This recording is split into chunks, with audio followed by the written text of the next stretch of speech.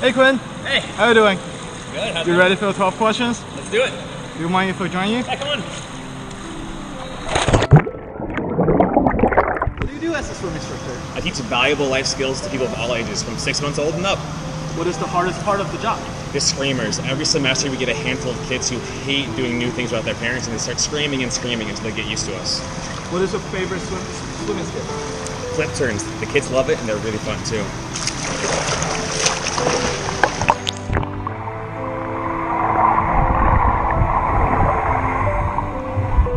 What is the best part of the job?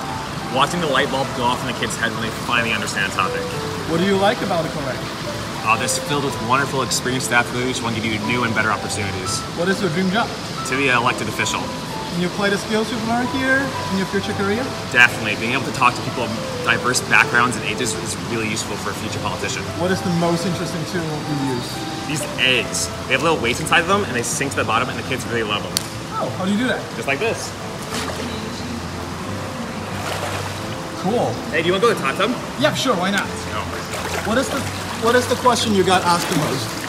Kids ask me, how'd you do that? Adults ask me if that was better. Does the water do anything funny with your hair? Yeah, kills it. Although not as bad as my high school pool. It got so bad people thought I dyed my hair. How many bathing suits do you have? I have at least 6 right now, and I've gone through at least 3 while I've been working here. How would you tell someone who doesn't know about how to swim and is very nervous about learning? It's one of the best things you can do for yourself. You're learning new skills and you're going to gain newfound confidence while gaining a new exercise technique. Cool, thank you. Thanks, bye.